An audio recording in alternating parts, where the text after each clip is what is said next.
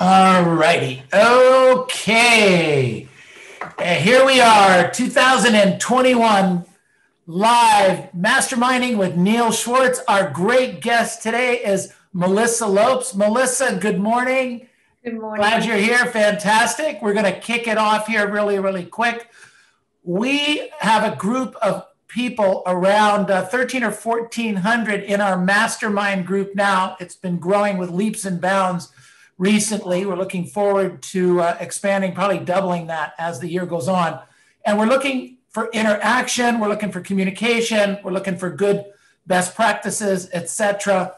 And last year we interviewed about 54 agents from all over the country in different walks of life, et cetera, et cetera. The one common thing was that they had a fabulous year, even amongst the whole COVID situation in 2020. That's pretty amazing. So we're looking forward to starting off our year with Melissa, learning about her, what some of her best practices are, what she's learned in 2020 with COVID, and what she's going to be doing in 2021. So Melissa. Yes. Would you start and share a little bit, maybe a Reader's Digest version of how you started in the business, where you came from, et cetera, maybe even the city that you're working from right now? Sure, absolutely. So again, my name is Melissa Lopes. I have been in real estate now for just about 18 years. Before real estate, I was in the fitness industry and I was struggling financially, and was in the gym one day, and a gentleman was there who was a real estate agent and said to me, "Hey, if you want to make some quick, easy money, you should get your real estate license." Quick, easy money. So I was like, all right, I'll try it. And so, I went and watched the videos. I got the book. I studied. I went, took the test. I passed. I went my interview, if that's what you want to call it, with my first agency was just basically an introduction. They handed me a key and told me to answer the phones. So this was in 2002 when the market was just starting to take off. Didn't really know what I was doing. I was just doing it part-time for about 5 years. And then when I met my husband, I decided to relocate, and I figured, you know what, this is probably a great time to jump into this full time and see if I can do something with it. Still didn't really know what I was doing. Started at an agency that gave me some great training, basically started like a brand new agent, rebuilt my business. This was in 2008. So this is when the market was just really getting challenging here. The inventory was flooded with a lot of bank-owned properties. But I had my best year. That year I closed 22 transactions. Prior to that, when I was doing it part-time, I was probably closing 6 to 8. I was with that company for about 6 years, just kind of maintaining, not really making much growth. And then I don't know if you know Kathy Schwartz, who is a senior coach with MFO. Sure. She works at our company, and she cold called me one day and convinced me to sit down and meet with her. So I did. And from there, I decided it was time to make a change. I moved over to her company, and she took me to my first MFO Superstar Retreat in 2013 in South Beach. And I was hooked. I finally felt like someone gave me the instructions on how to do my job, and not only do it, but do it really well. I signed up for one-on-one coaching in 2013 at that retreat. 2 years later, I moved up. I changed over to Premier Coaching, and my business has grown every year. This past year, I had my best year ever. In 2020? 2020, yes. So, and what were the numbers? So I had 46 closed transactions, which gave me $575,000 gross income, and going into 2021 with 9 pending. So actually I closed one yesterday and one today. So I have 7 pending now. So, but already two closed and 7 pending for 2021. Yes. And 46 closed transactions for almost $600,000. Correct. Yes. In 2020, in the middle of COVID, was your best year ever. Was my best year ever. And in saying that, I want to say when COVID hit, I was a deer in the headlights for probably a good few weeks. Just a little bit of where my mindset was at that time. The summer before, my husband and I started a major renovation in our home, which just grew and grew. The cost doubled. We ended up having to move out in January. We thought it was going to be for a month. It turned into 4 months. So I didn't know if the renovations were going to be able to be completed during COVID. I didn't know if we were going to get shut down. And then on top of that, run out of money. I didn't know what was going to happen with my income. Sure. My mother-in-law, who had health issues, was exposed to someone with COVID. So we thought we were going to be saying goodbye to her. My sister was diagnosed with cancer right in the beginning.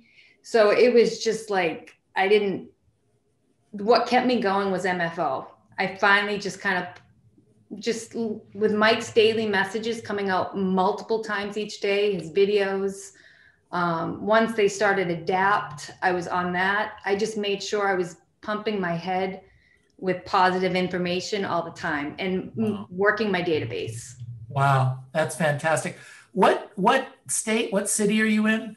Oh, I'm sorry, I didn't say that. I'm in Marblehead, Massachusetts, which is about 30 minutes north of Boston. I personally live in Salem, Massachusetts, which is the next town over. I've been through there. It's beautiful. It's really nice. I love it. Yeah.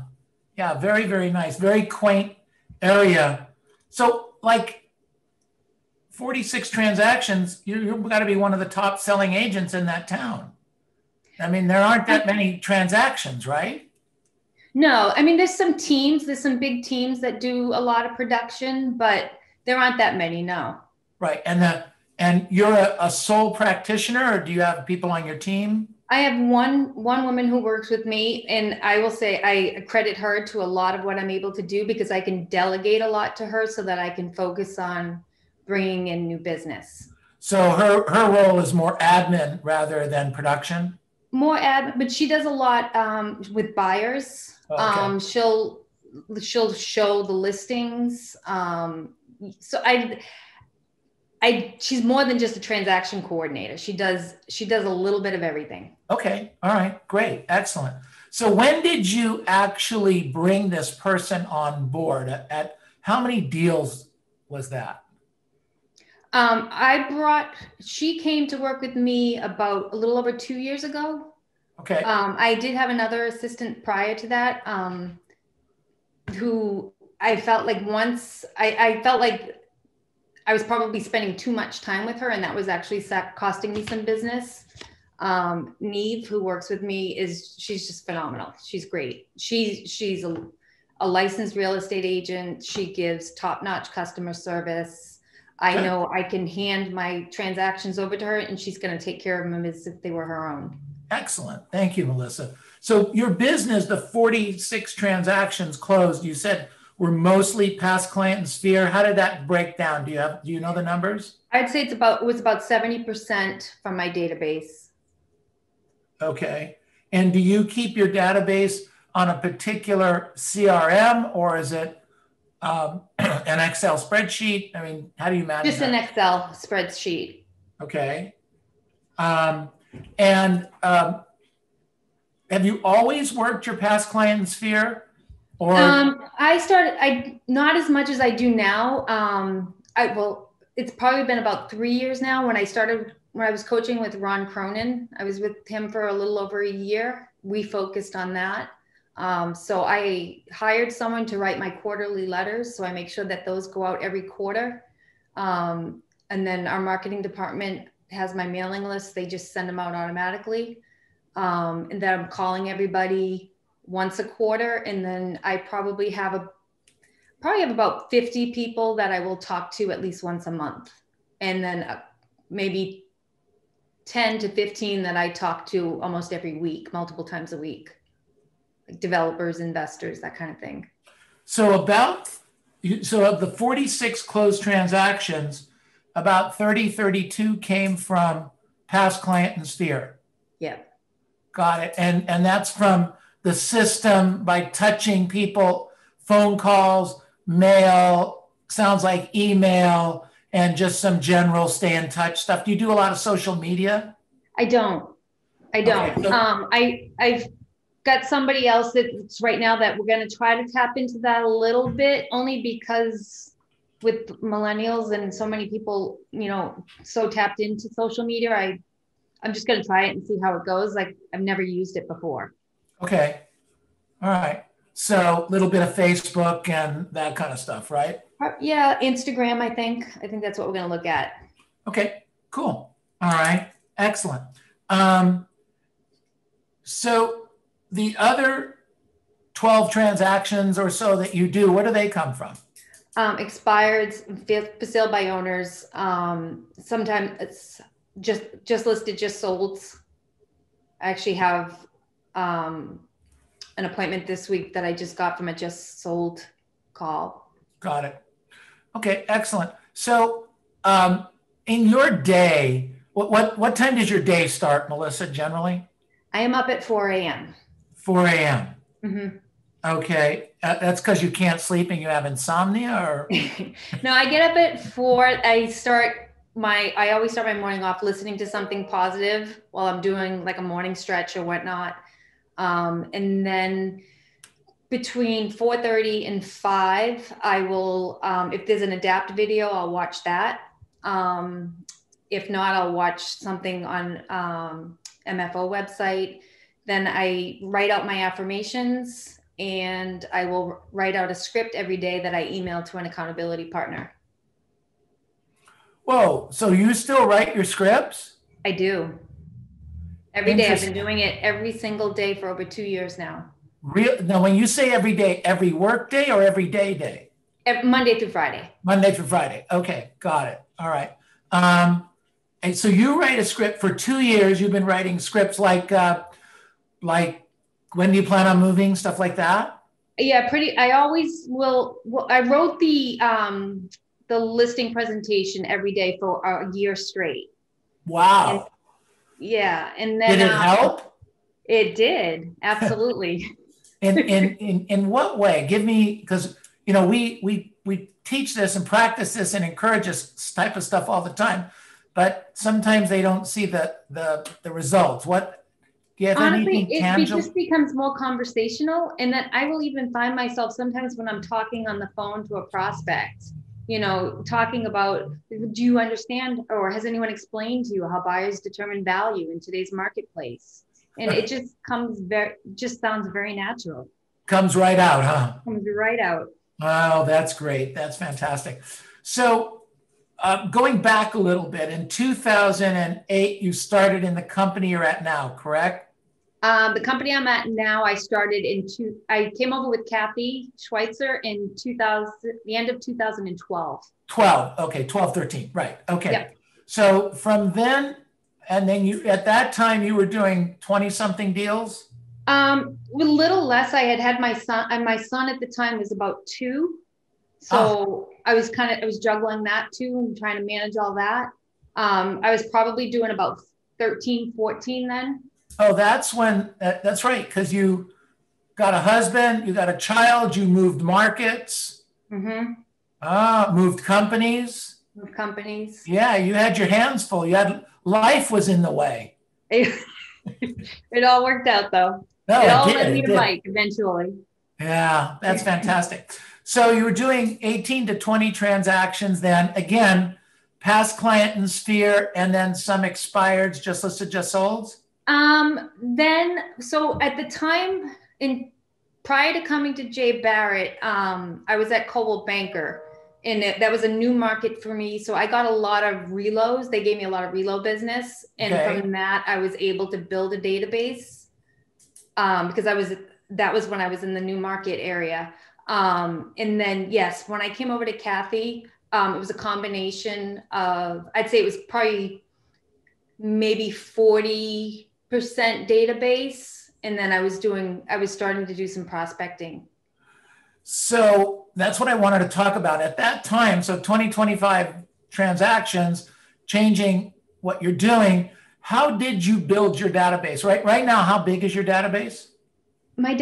So my goal is to get it up to 500. I'm only at about 350. Okay. And it should be a lot larger, but I wasn't, like I said, I've only been diligent about it for the last probably 2.5, 3 years. So right now your database, I'm going to make a point here. I think I've just confirm this. Your database is 350 and you work it pretty regularly, right? I do. Yes. Okay. And we say if you work your database pretty regularly, that you'll get about 10% of your database in transactions. And last year, you closed about 32 transactions out of a 350 person database. Correct. Thank you. Woo! There it is. It keeps working. Yep, exactly. Good job. Congratulations. Wow, that's very cool. So your goal is to get it to 500, so you can be doing around 50 deals just from the database. Yes. That's the kind of the plan? Yes. How are you building the database? Tell us how do you add to your database? What happens there? So the things that I'm looking at now is adopting the other side of the transaction, especially if it's my seller and they're moving out of state. So really focusing on trying to get the other side of the transaction. Just anybody that I'm giving money to on a regular basis, I want to make sure that they're in there. My son now, he's getting older. He just turned 11. So involved more in different sporting events and so forth, making sure I get people's parents, coaches, and just talking to as many people as I can when I'm going if I go on any like school events or anything like that, and I'm meeting new people. Well, don't you feel, I hear this all the time, so it's a tongue-in-cheek question, but don't you feel pushy and aggressive when you're talking to people at school events about real estate? I used to, but a lot of times people will come out first and even ask me, like if they know I'm in the business. If they don't know I'm in the business, just in a conversation, I might ask, just curious, what do you do for a living? And then they always ask me the same question. Sure. And then we start talking about real estate, and I'm just curious, do you have anybody that keeps you up to date with anything that's in the market? And then if they don't, I'd ask if they would like me to keep them up to date with what's going on, because they seem really interested. Right. And you'll get a cell phone number and an email address? Yes. Or I always get the email address. And then if I don't have the cell phone number, I might send a personal email and just ask them, what their cell phone number is in case I ever need to reach them about anything. Because I always find out about things before they hit the internet a lot. Do you find that people are freer, more comfortable giving you an email address than a cell phone number? Not if I've met them face to face, they're usually fine with it. Okay. Got it. Okay. Yeah. Perfect. Because, and then what I'll do sometimes is say, if we're in an event, just, text me your email address, and then I have their cell phone number. For sure. For sure. Melissa, you talked about adopting the client on the other side. Can you tell us what you do there? What's the procedure? So if the agent that they're working with is not a local agent, and a lot of times they're not, we'll have their contact information just throughout the transaction. And then after a closing or whatnot, just checking in, seeing if there's anything that they need, any service providers, anything like that. And then just kind of try to build some rapport. And then I will always just at least add them the end of the year. My company always sends out a mail, like a really nice mailer of all the transactions I closed. And I send it out to everyone in my database, and I will include the people on the other side of all my transactions. Okay. Got it. And you, through the transaction, one way or another, get an email address or a cell phone number of the client. Yes. You just make it your business to do that. Yes. Got it. Okay. In the transaction there. So aren't you a little bit hesitant to call the client after the escrow closes and introduce yourself, because maybe there's something broken at the house and they're going to want you to fix it? Does that come up at all? No, I mean, I don't always, we usually start with the mailings and so forth. And then if we have another sale or something in the area, those will be people that we would reach out to. Okay, got it. And this is something I've just starting to do. So I'm still kind of figuring it out as I go. Okay, cool. All right, perfect. Excellent. Okay, so tell me about COVID and making it the year. Okay, you said in the very beginning you were like a deer in the headlights, okay? Mm-hmm. And that you weren't sure where to go and all the issues. But what grounded you? What happened to kind of say, okay, I can take this on, I can do this? I want to get into your mindset a little bit there. I think just failing wasn't an option. It wasn't just for myself, it was for my family. I had to do this, and I had to figure it out. And one of them was, learning how to present virtually on Zoom, and practicing that every day with my role play partners. I'm in a great group role play, and that's what we were all doing at that time. So I started doing some virtual presentations. I also found, because there were a lot of people that weren't working at the time, and getting the appointment, a lot of these sellers weren't interviewing multiple agents because they weren't meeting in person. So you were finding your competition was less? It was less, yes.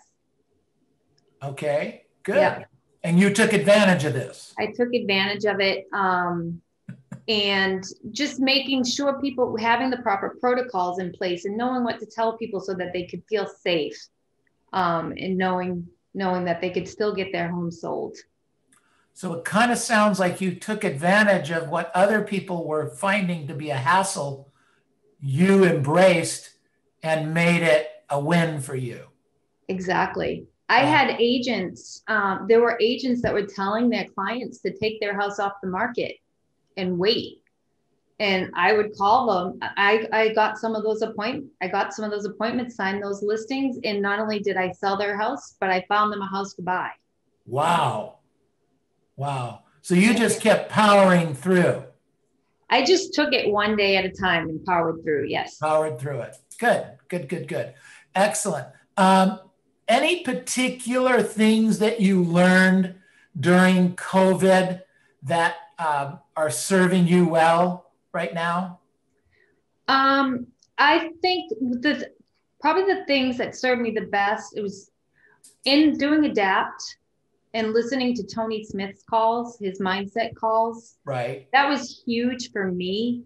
There was one call that he did on, he's talked about an audio recording that Mike did years ago called Winning. Mm-hmm. And I listened to that and talking about the importance of just changing the input so the output is different. So keeping positive stuff coming in. So I've adopted, I'm reading 4 to 5 books at all times. I've got a book that I will, even if it's just, I pick it up for 10 or 15 minutes, that I'm constantly putting something positive into my head. If I'm in my car, I have some sort of audio book, or listening to a Tony Robbins recording or something. And I just think that changed my whole mindset.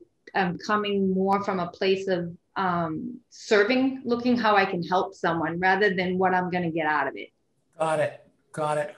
One of the agents that we have in our chat box asked for a particular name of a book or two. You think of anything off the top of your head? Well, so one of the things, they're not all real estate related. I'm focusing more on more rounded wealth, not just financial wealth, but I'm looking for physical, spiritual, my family relationships. So a great book that I'm reading that pertains to health is, I think it's Perfect Health. And I'm drawing a blank. It was a book that Mike recommended. That was one. The Art of Happiness is a great one by the Dalai Lama. I'm reading Prosperity Consciousness right now, which is a great one. A great recording, and it's available on YouTube. I created a mastermind group for this, or not a mastermind group, an accountability group, is the 30 Days to Personal Power by Tony Robbins. Yeah, that's great. That was phenomenal. I'm going to go back and do it again. I did that for December, and I really felt like it just teed me up for 2021. But we did an accountability group because there's homework after every recording. And we all would we had to post our homework at the end of the day. Wow. Very cool. Yeah. Very cool. So can we talk about accountability group real quick? Sure. Because we get that question all the time, and it sounds like this is something that you've comfortably created. So, I mean, do you decide who you're going to be with, or you just go talk to 4 or 5 people and say, hey, let's do this? I mean, how's that work for you? I reached out to one person in particular, and then he reached out to a couple of people that he thought would be good. And that was only 4 of us. And then trying to think of some of I've just over the years have met so many people through MFO that I just would reach out and text someone. I just recently had another agent reach out to me and ask me if we could do an accountability just for lead follow-up. Oh, wow. So every morning we post our leads to each other, who we're gonna call, what our goal is, what our intention is for that day, calling those people. And then we post at the end of the day, the results. Oh, that's a great idea. I'm gonna steal that one. I like that. I like that a lot. Yeah, it wasn't my idea. It was his. He came up with it. It was Cornelius Henderson. He's out of DC. Okay. Good job, Cornelius. I like that. That's very good. Let's see. One of the questions that Savannah had asked is, at what point did you decide to hire an assistant? How many transactions or so? Or was it a time thing or transaction thing? It was more of a time thing. I want to say, so before in 2013, I actually had a business partner for the first couple of years. And we decided, because we were between the 2 of us, we were probably doing about 45 transactions. We both had small children. So we hired an assistant at that time. Then when I broke off on my own, I just kind of got used to having someone with me and delegating. So I hired another assistant, and then the woman that works with me now, her name is Neve. She my previous assistant went away on vacation, and Neve stepped in to help me. And she's phenomenal. How do I get her? And then my other assistant she decided she was going to do something else. And I was like, okay, no problem. And then I went straight to Neve, and she was more than happy to come work with me. Great. Excellent. Yeah. Excellent. So that was interesting. So back in that time, I guess, was your first assistant full-time or part-time? So that's a great question. So what I do now is I've always paid them per transaction, and I've been flexible with the hours. These are the checklists. This is what needs to be done. As long as it's done, wasn't too concerned as when they were in the office, but for the most part, I would say the first one was probably more part-time. Neve is definitely full-time. And And is the assistant as much a transaction coordinator as they are an assistant? Like I said, Neve is really more than she does a little bit of everything. She's more of a transaction coordinator. She manages all the transactions, all the listing management, and the buyers. Got it. When you say the buyers, is she actually a buyer's agent showing properties for you? Yes. Does she write the transactions or do you? No, I do. So she's really a showing agent, and do you tell her what properties to show? Yes. Fascinating. Okay, so you're telling her what to show. Let me back up even one step further. Are you getting the sign call or ad call and qualifying the client? Yes. I see. Okay, so they're your client, and she's just doing the showing, turns them back over to you. You write the contracts, present the offers, and you pay her something for doing that? Exactly. Yes. And then if she has somebody from her database, then she would initiate the offer, like writing the actual offer and so forth, if it's someone from her own database. Great. Do you pay her per showing, or do you pay her a flat fee if they do a deal? Flat. It's typically a flat fee per transaction. Okay. All right, good. Yeah, I don't need the numbers. I'm just curious as to how that works. No, and honestly, and then there's some transactions that will turn out to be a lot of work, and I'll split it 50-50 with her. Okay, I got it. But generally speaking, you get the lead, you qualify the lead, you tell her what properties to show. She does that. She turns them back over to you with whatever comments. Mm-hmm. You write the offer, you present the offer, and then she actually closes the transaction. And then once the offer is accepted, then it's back in her court. Got it. Okay, great. That's great. Yeah. And that seems to be working out well for you. It is, yes. Can you leverage that? How many more deals can you leverage that with the team you have now before you expand that? So we are actually looking to bring someone else on right now. Okay. Yeah. To do some more of the showing or prospecting or what? Doing probably more assisting in transaction management, helping assist with some of the administrative stuff.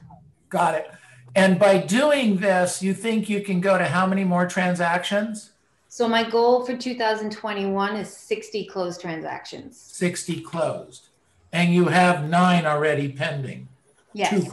7 pending, 2 closed. Correct.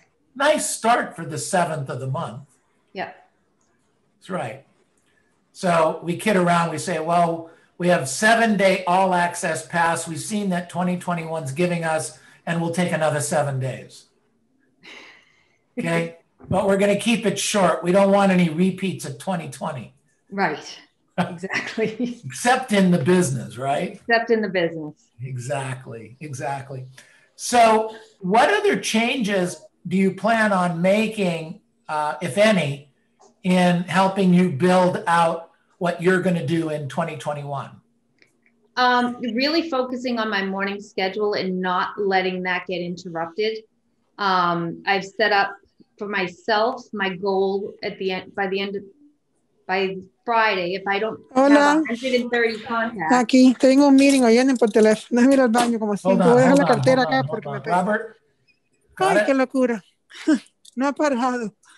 Thanks, buddy. Sorry, Melissa. Go ahead. Okay. I was just saying, if I don't have 130 contracts and 2 contracts signed by Friday, then I have to work on Saturday. Yes, I like that. I like that. So your deal is 2 contracts a week? Yes. And 40 weeks will be 80 contracts. Should be 60 deals, right? Yes, correct. Right. Okay. I need to take 60 listings, and I think it's close sell 42 of them. That's 80 listing appointments. Got it. Got it. That's fantastic. I love it. Good job. Excellent. So what do you think your superpower is, Melissa? I would say, I was thinking about this. I think it's the fact that I'm coachable. Okay. I am always wanting to learn and grow and just keep moving forward. I'm always been just tell me what to do and I'll do it. So I would say that's, and I'm disciplined. I'm very disciplined. I know I could be more disciplined, especially after like listening to like the Josh Barkers and so forth. I'm like, I thought I was disciplined, but my morning schedule, I think that will really carry me through too, as long as I don't let anything interrupt my prospecting time specifically. Got it. So you're going to get the morning right. Mm-hmm. When you get the morning right, the afternoon kind of takes care of itself, doesn't it? It really does. And I feel very comfortable just letting it fall into place. When my morning doesn't start off right, the rest of the day is just doesn't typically go well for me. Yeah, thank you. Before we open up for questions, I had one last thought, or one last question for you from me is there a particular objection handler that you like, or a particular phrase, or a particular setup that you do that when this happens, you do this and it generally works out well for you? Is there anything you can think like that?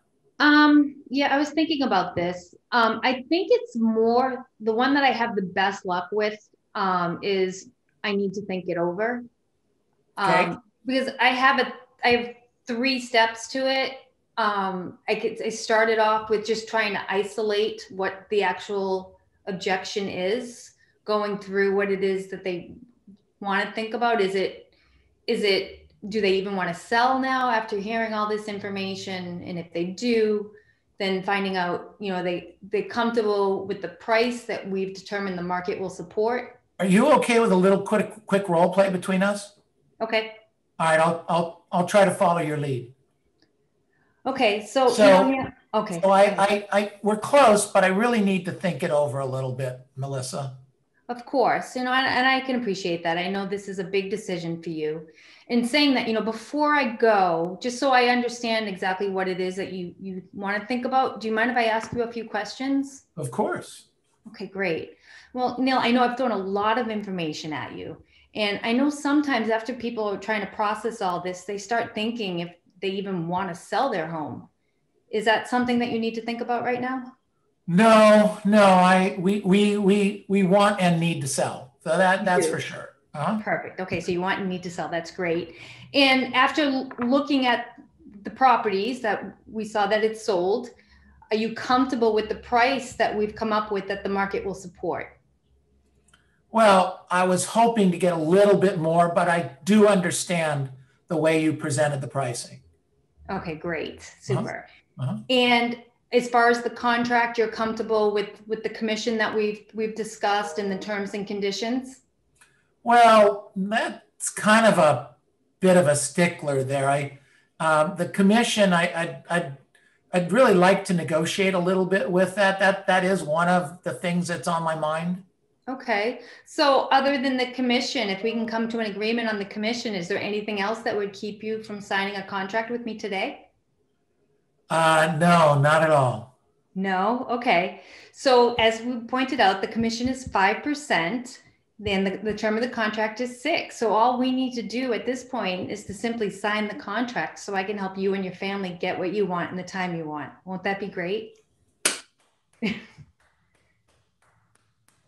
That was great. That was great. And great. just to point out, at that point, if they say they're fine with the commission and they say they feel comfortable that I can get it sold, I'll typically say, then let's get started. Why don't we just get started? And if they still say no, they really want to think about it, then I'll say, why don't we do this then? Why don't we at least go through the listing paperwork and so we can get everything signed, and I'll put in the contract. I'll give you 24 hours to think about it, and I'll call you tomorrow. And if you're not if you've decided you don't want to, I'll tear it up. You have no further obligation. And if you're ready, then I can get to work for you immediately. So Melissa, what I think I'm hearing is that you're using the objection handlers on the people that you're talking to, right? Yes. And are you telling me that the objection handlers used this way actually work? They do. Really? Yes. Wow. I've even had someone say, but they don't want to go through that. And I'll say, you know what, how about this? And just sign it. I'll leave it here with you. You call me and I'll come back and get it, or you can drop it off. Somebody did that. And 2 hours later, they called me and they said they just left it in my mailbox at the office. Wow. That's fantastic. Very, very cool. Melissa, you open to take a couple of questions? Sure. Fantastic. Okay. So let's go. Who's got a question for Melissa? Quick question. Go ahead, Gina. Can you expound on the 30 days Tony Robbins? Is that a recording, a podcast, or a book? It's a recording on YouTube. If you do 30 days personal, Tony Robbins, 30 days of personal power, they should all come up. Okay, perfect. And then they're in there individually as day 1, day 2, day 3, and so on. That's actually all 3, Gina. It is a book and it is a recording. And I'm sorry. YouTube. I thought she was asking where I did it. Sorry. No. It's an old product, many years old, but one of his best. Awesome. Thank you. Yeah, absolutely. Okay, good job. Other questions from Melissa? Armin, go ahead. Melissa, I find it interesting that you said that if you don't sign 2 contracts in the week, that you have to work Saturday. My boss is smiling because not more than 1 hour ago, he told me that I got to get a contract during the week or I have to work Saturday. So where did you get that idea? Ira, my coach. Oh. But I said to the universe, Armin, the universe. If you have a really good rapport with someone and you're on a listing appointment and they're thinking about it, you can always say, listen, could you just sign this so I don't have to work on Saturday? That's good. That's it. My coach says if I don't get a contract this week, I have to work Saturday. Please, my kids want to go to Disneyland. And you know what? Half the time they probably sign the thing. Exactly. Good job. Okay. Who else do we have on here that's got a question for Melissa? Hey, Neil, there was a question in the chat box. It's from Linda Holmes. It says, are you adding or expanding on any prospecting sources this year? Good question. Melissa. Adding or expanding. I'm focusing this month a lot on the just listed, just sold, because that's what Mike said to focus on this month in the database. But no, it's typically just listed, just sold, expired, for sale by owners, database, and just working on building that database so I have more people to call. Yeah. Do you hear database, database? Yeah, that's where it's at. Good job, Melissa. Excellent. Okay, other questions for Melissa? Go ahead, Yvonne. I have a question. Yeah. Yvonne, hi, Melissa. Melissa, it's Yvonne. Nice seeing you here, even though we saw each other at Ira's group call quite a few times. Oh, yeah, that's right. Hi. Yeah, so nice to see you here. I have 2 questions for you. Number 1, you said you hire somebody to write the quarterly letter for your clients? Yes. So my question is, how and where did you find this kind of person to write? So she's actually, I was lucky. She's somebody that works in my office. She's one of the admins. And she used to be a real estate agent, so she understands the market. And she'll just do research and pull she'll look at newsletters. I get newsletters from people all the time. I'll forward them to her too. And I'll be like, see if there's anything in here. This looks good. Maybe we can build on this and get a letter. And the letter's 1 page. I see. Okay, great. I do 1 page with the letter, and the backside I'll put my current inventory on it. Okay, thank you. Another question is, I am in Mike Ferry's Vault program, and I also noticed they have Adapt. Yes. The mindset by Tony Smith. I saw that it's new. It must be good. But my question is, what's the difference between Vault and Adapt? Are you in Vault too? I am. I don't use the vault as much, but I do have it there as a resource when I need it. Adapt, it's really just like a mini coaching call. It's just not a live coaching call. So Tony's call every Tuesday is on mindset. Ron's call on Wednesday is on skills, and he's usually working specifically on a script, dissecting the script, breaking it down, knowing the intention behind each question, knowing where to do upswings, downswings, and so forth. And then Friday, I've noticed with Mike's, I do mornings with Mike and Think Big with Mike. And I've noticed that his calls on Thursdays is usually a little bit of both of those calls together. And sometimes he has a top agent that'll interview, although he hasn't done that in a while. Okay, thank you very much. All right, good job. Other questions for Melissa? Neil, I have a quick question. My name is Abigail. Thank you, Melissa, for sharing. Oh, absolutely. I wanted to ask you, what do you say to those buyers that have met you and they want to work with you instead of working with someone else? That's a great question. I do have buyers that I will work with. If they can go out and look at properties that is conducive to my schedule, I will work with them during those hours. And as well, I'll go out with them maybe once or twice, and then I'll set it up. So maybe the next couple of showings, Neve will go out with them, and then they get comfortable with her. They have us both a little bit. And then eventually, if their search is going on for a long period of time, I'll have her work with them a little bit longer. But most of our buyers are purchasing, after only a few showings. So go ahead, Abigail. Would you say that you would introduce them at the beginning? Because I am trying to, Neil and I are working on this, and I do have to set, Neil has mentioned, and we talked about this in our coaching calls, we have to set, for example, I cannot show people below a specific, for example, if they qualify, I have to have standards. Sure. And I tend to go back on my standards. I just want to make sure that if I have that person, I can properly introduce that person. Abigail, if I might, Melissa, yeah. Abigail, I don't think Melissa is turning over her client to somebody else. She's qualifying them. She's picking out the properties.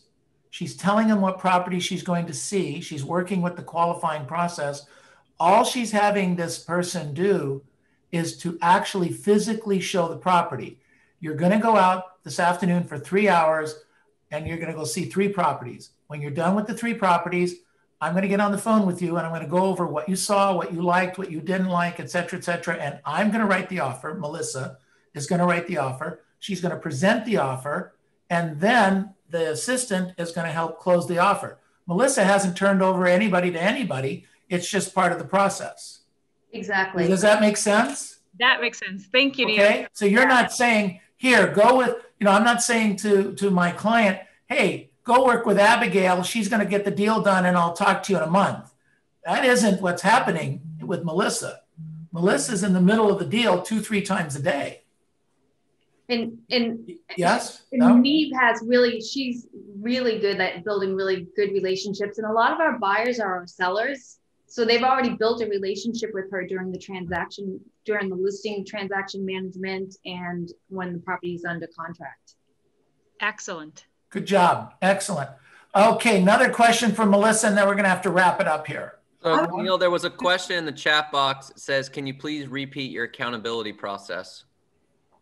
Melissa? For which? It's not clear here.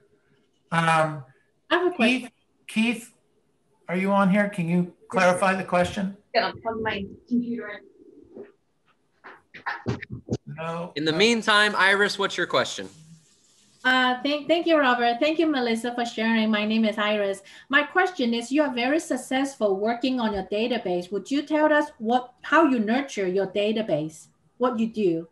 So basically, it's just doing one mailing every quarter, sending them out something of value with what's happening in the market. And then I also will put in there too, like now when the January letter goes out, we'll recap our goal, what we accomplished in last year, and then what our goals are for this year. And then reaching out to everyone, having at least one conversation per quarter. I mean, I've already talked to people Thanksgiving and Christmas or during the holiday, wishing everybody happy holidays, and now going through and calling everybody to wish a happy new year. And then I have a certain amount of people in my database that I talk to at least once a month. And then my investors and developers, a lot of them, I'm talking to them on a weekly basis. Neil and Melissa, this is Keith. The question about the accountability with your partners each day, the numbers and everything you said and planned, and then feedback at the end of the day, that process you were speaking about earlier. Yep, the lead follow-up. Yeah, could you kind of tap on that a little bit? Yeah, so this is something new that I just started for 2021. So what we do is it's myself and this other gentleman, his name is Cornelius. We list on a piece of paper just what our leads are for that day, who we're going to be calling. And then we will take a photograph of it. We text it to each other, and then we'll type in what our goals and intentions are for doing that lead follow-up. And then at the end of the day, we'll recap what we accomplished, you know, who we didn't meet, who we weren't able to get a hold of, and if we're going to throw them out, or if how many more times we're going to try them. Thank you very much. All right, good stuff. Okay, let's unmute yourselves. Everybody unmute yourselves. Let's give Melissa a big hand. This has been great. Thank you. Thank you. Good job. Melissa, thank you so much. We're going to take a couple of minutes right now. You're welcome to hang out if you want, or if you need to move on, we certainly understand. But we're going to, I go around the room, so to speak, and I ask everybody what they learned. And sometimes that's interesting to our guests, and sometimes they don't want to hear it. Because in life, you're either an example or a warning. No, I'm kidding. Okay, so Melissa, again, thank you so much. You're welcome. Thank you all for having me. Fantastic stuff. I hope really good stuff. Thank you. Okay, so what did we learn today, everybody? What did we learn? Who's first? Robert. She's so cool, calm, and collected. Like, I mean, we think about 2020 being a rough year. She had some real things go on. And it was, at no point did she get, like, I mean, I'm sure at that very moment, but like just talking to us, her tone never changed. Her personality never changed. It was, this is life, and life goes on, and I did my business and this and that. Like, you asked her, you were throwing that objection handle at her, and she just stayed the same tone, same cool, just, okay, this is how you do it. This is it. Like, we threw questions at her, and she just, the whole time, she's just the ultimate, like, cool, calm, collected person. And Mike always talks about how we need to be the calming force in the transaction. And I'll bet there's probably not many examples better of being the calming force in the transaction than Melissa is probably with her clients. Yeah, very true. Thank you, Robert. Good stuff. What else did we learn today? What else? Go ahead, Vicki. Get going, keep going. Get going and keep going. Absolutely. You bet. Good job. Okay, Armin, go ahead. I find it interesting because I see that the things that she has in order to get her stuff going, it seems to me like in a very short time, Melissa, you're going to be 100 deals a year person. You already have everything in order to get there. And so I think that you provided me some encouragement, because I'm going to listen to somebody I don't normally listen to, because today he told me that nobody listens to him. Me. I'm going to start. He's talking about me. Because it seems like you got the programs, you got the perfect assistant to get you there. You know, so when you start getting to that 60, 70 deal plateau, are you going to hire more people, or are you going to keep going until you can't handle all the work by yourself or with your assistant? we're going to keep growing, and I'll keep hiring people as I need it so I can continue to delegate. I want to eventually get to a place where I'm just prospecting and going on appointments and negotiating contracts. Isn't that great? I love it. Good job. And you are on that path. Fantastic. What else did we learn today? Go ahead, Abigail. I learned that you have to adopt the other buyer. I've heard you say that a couple of times, but I don't know why. It just clicked right now. So adopt the other buyer. You know what they say, when the agent is ready, the fairy will appear. And then I took note of something else. I like how she says that, I'm just curious, do you have someone who keeps you up to date with the market? That is such a simple sentence that I can just, ask someone, right? And then ask them for their name and number. I mean, what's the worst thing that can happen? Got it. Absolutely. Candy, did you have something? Yes, the importance of building a really good quality past client database, and she stays in touch. But it sounds like they're really provide a lot of business for her. And number two, I love the way she talks to people. It's so welcoming, and it's got a nice pace, and it makes you feel like this is a safe space, and you like to talk to her and you trust her. Yeah, absolutely. Melissa's going to come back. You guys keep this up. I know. we're gonna see Melissa at 12:15 daily. Okay, go ahead. What else do we have here? Any other comments? We learn anything else? Neil, I just have a question for you. When you say they say that when the agent's ready, the fairy will appear, I'm just curious who they are. Who are these they people that talk about? You're not usually this analytical, Robert. You're very analytical for an expressive. Okay, what else did we learn? What else? Anyone else over here? I'm at Valencia, California. So I just put eight points. Hey, how you guys doing? Listen to good information. Staff, reward them. Database, purge and purify. Adopt the other side. Good thoughts, make them who you are. Accountability, set it up. Minimum contacts or work weekends. And memorize so you don't always have to put it on a to-do list. So I appreciate it. Very good. Great stuff. Thank you for sharing that. Excellent. Anyone else have anything else they learned they want to share? Got it all? All right. Unmute yourselves one more time, please. Let's give Melissa a big hand. Woo! All right. Oh, yes. Thank you all. Woo!